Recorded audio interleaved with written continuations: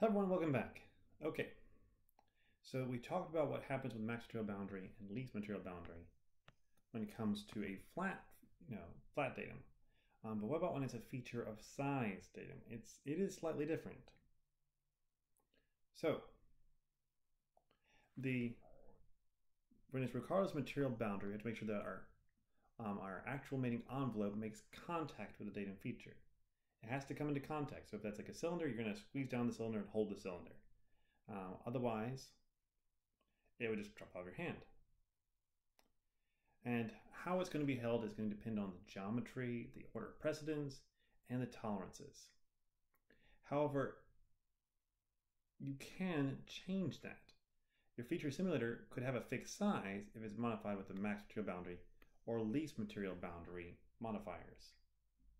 In those cases, your simulator wouldn't be required to make contact. However, the order of precedence would still be applicable, as well as any tolerances. Okay, so with a feature of size datum that's at the max material boundary, then your datum stops progressing at the max material boundary. It doesn't move any further. So if I have a cylinder, I stop at the max material boundary, and that cylinder can move back and forth, even though that was supposed to be constrained.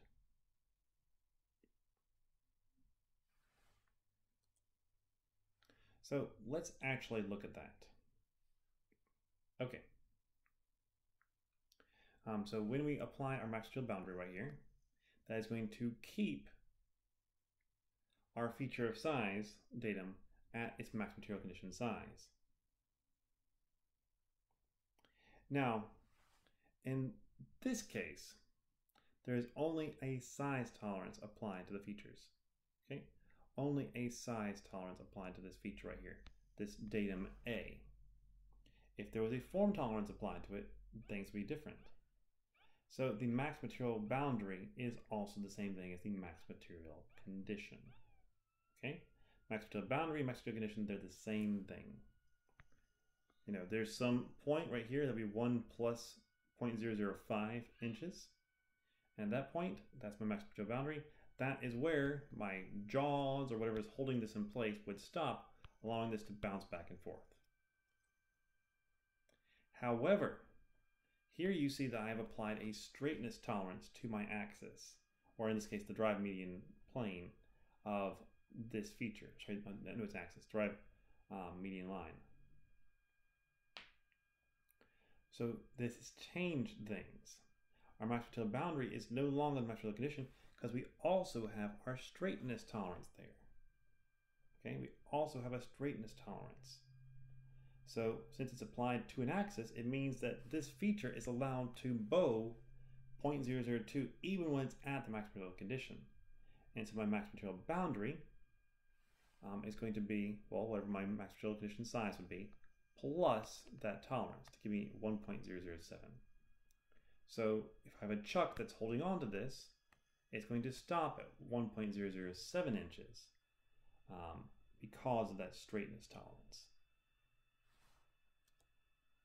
Okay, now this is a bit of a difficult one to grasp, but the big thing here is that if you apply a datum